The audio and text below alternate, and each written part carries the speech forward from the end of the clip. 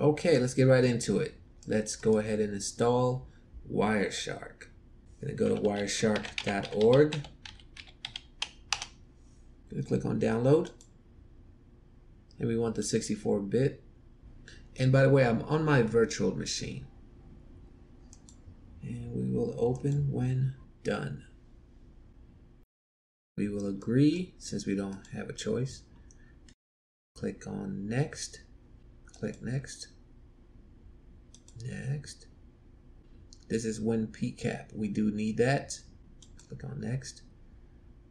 And we do not want to install USB cap. Click on next to install WinPCAP.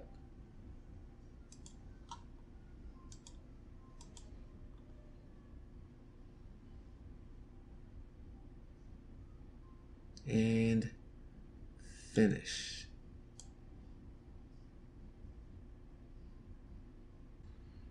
Next. Let's go ahead and run it. Finish. Okay, we are now at the main screen of Wireshark. This is it. So the front page will list all the different adapters that your machine is connected to. My virtual machine, which I am on right now, has Ethernet 0 as its adapter. It's a virtual adapter. But this is where everything from the network comes into my virtual machine. In order to capture data that are hitting this adapter, I have two options. I can double click on the adapter, or I can simply click on capture because it is highlighted already, and I can hit on start.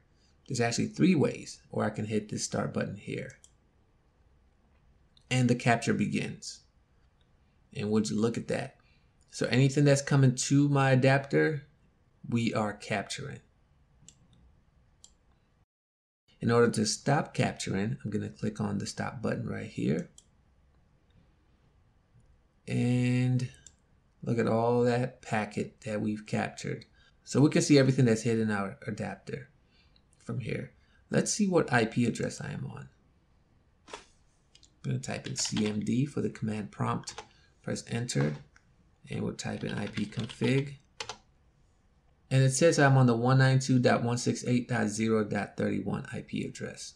As you can see, my IP address is right there, and it tells me my destination IP address for this packet specifically is 192.168.0.15. If it cannot find the IP address, it will go down to a lower layer, which will be the device's MAC address. Sometimes if the MAC address is a popular MAC address, such as the Samsung here, it will identify the manufacturer. One protocol I want to make mention of is a protocol that I talked about in the last video, which was HTTP.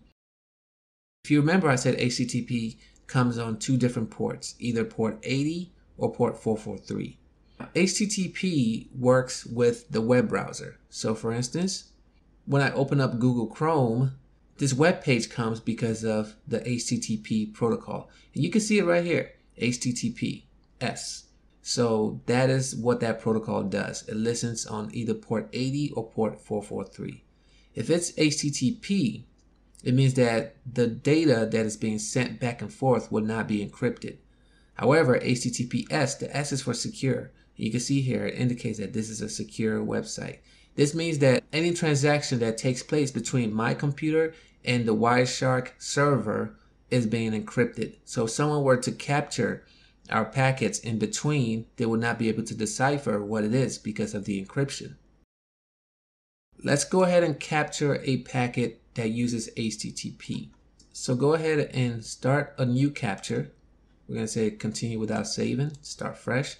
We'll go to our browser and I'm going to type in hackthisSite.com.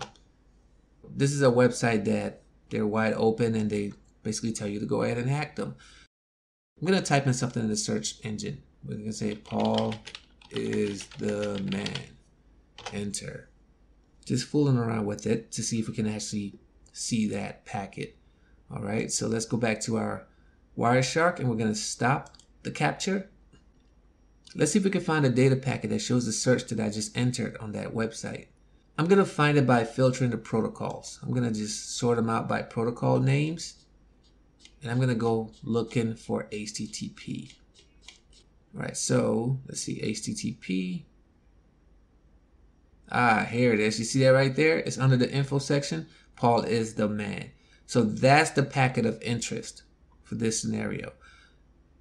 If I right click on this packet and I click on follow TCP stream, it will show me the entire stream. Basically, this is the transaction that took place when I hit that search engine. You can see right there, Paul's the man, right? You can see the associated token because it is not encrypted. The pink displays my transaction and the blue shows hack this site website's transactions. And there's all sorts of information that you can find on here. It all depends on what it is that you're looking for when you're using Wireshark. Go ahead and close this window out. On the main page, see if you can find the three-way handshake. In the next video, I'm going to show you where it is. Stay tuned.